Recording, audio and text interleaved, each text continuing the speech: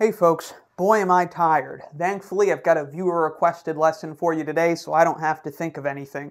Cooper25 said, I'm working on a math problem and it only gave me the area of the square, no width or length, and it asks me what's the length of the diagonal. Then he has a bunch of ominous skulls and says, oh. Okay, well because you put it in such an intimidating manner, I'm here, we'll solve the problem, let's go through it together. Remember, the problem is we are given the area of a square, so let's go ahead and start with a drawing of our square, like any good geometry problem. We got our square, and we're given the area of the square. For this example, let's say the area of the square is 25. 25, the units don't matter. It could be square centimeters, square inches. I'm just going to write u squared, so 25 units squared, whatever the unit is, doesn't matter. We want to find the length of the diagonal from this square given the area. The diagonal, of course, looks something like that.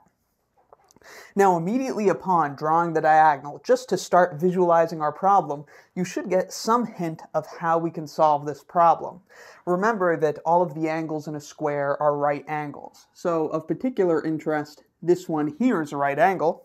So by drawing this diagonal, we've just defined a right triangle. So then you might think, does Pythagorean theorem, is that going to help us out here? And as it turns out, it will, as it often does. Now, the way your thought process might go to solve this problem is, okay, we've got the area of a square, we want to find the length of the diagonal. So, do we know, have we solved a similar problem with the same unknown? The unknown being the length of the diagonal of a square. And one that might come to mind is a problem where we're given a side length of the square, and we want to find the diagonal from that information. Of course, all of the sides of a square have the same length. So if this side is s, this side is also s, and look at that. To find the diagonal from this information, we just use the Pythagorean theorem. S squared plus s squared equals d squared.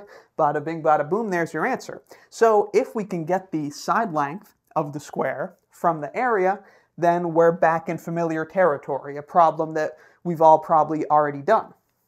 So can we get the side length from the area? Of course we can, because the area of a square is just the square of its side length. So if the side length is s, the area is s squared.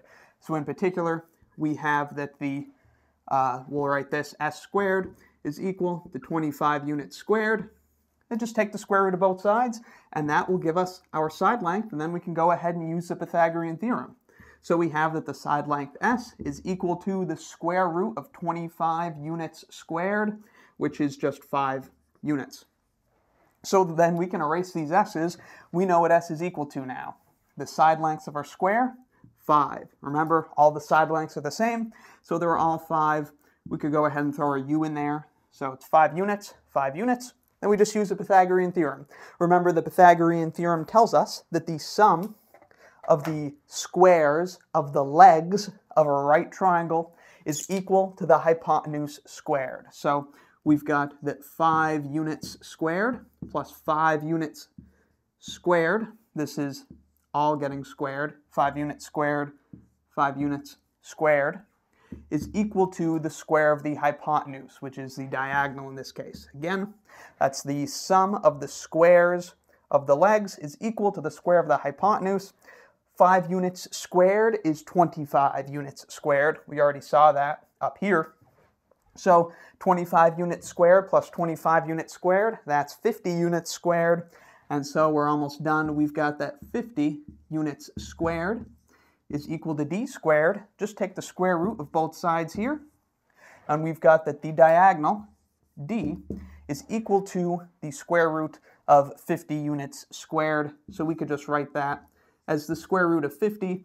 And then the square root of units squared is units. So this is just the square root of 50 units. And that units is outside of the square root. And that is an exact answer. So if the area was 25 inches squared, then the diagonal is root 50 inches. And we could approximate this if we wanted to. It's about 7.07 units.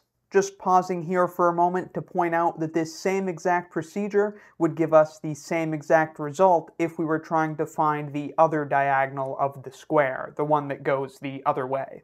All right, on to the rest of the lesson. So I want you to try this one on your own before watching the solution. Let's say we're given that the area of the square is 16, we'll work with an actual unit this time, so say 16 centimeters squared. So go ahead, solve this problem just like we did before to find the diagonal of a square that has an area of 16 centimeters squared. All right, hopefully you've got an answer. Now, when I go through this problem, I'm going to leave out the units. Once you do a couple of these problems, you know that if you're given an area in centimeters squared, for example, your side length is going to be in centimeters. If you're given your area in inches squared, your side length is going to be in inches, and so on. So we can leave off the units. We know what the units will be at the end. So how do we solve this problem? Same way we did before. The area is 16 centimeters squared, which is the square of the side length of the square. So then we just take the square root of both sides. Square root of that, square root of that.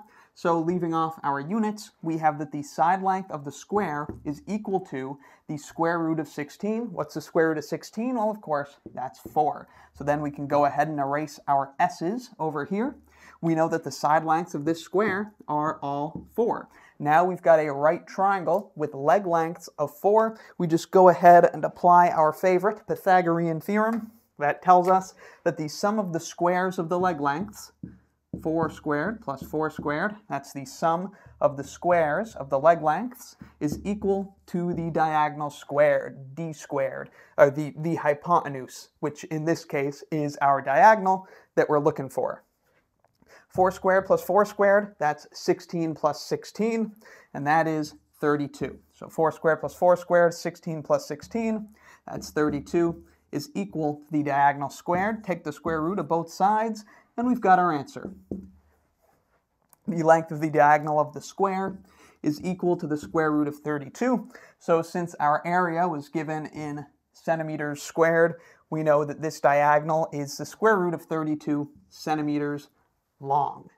And if you approximated this square root, you would have got about 5.66 centimeters. And that's all there is to it. Given the area of a square, the square root of that is the side length of the square.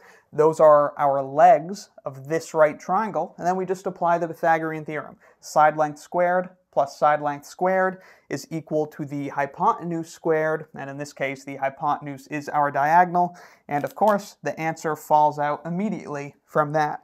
If you haven't seen a proof of the Pythagorean theorem by any chance, I'll leave a link in the description to a lesson where I prove the Pythagorean theorem, and even if you're not big on the geometry and the proofs, I'm eating bugs the whole time, so you might find it a little bit more amusing. In any event, I hope this video helped you understand how to find the length of a diagonal from the square when given the area. Be sure to let me know in the comments if you have any questions, need anything clarified, or have any other video requests. Thank you very much for watching. I will see you next time, and be sure to subscribe for the swankiest math lessons on the internet. Just like this, like it, love it.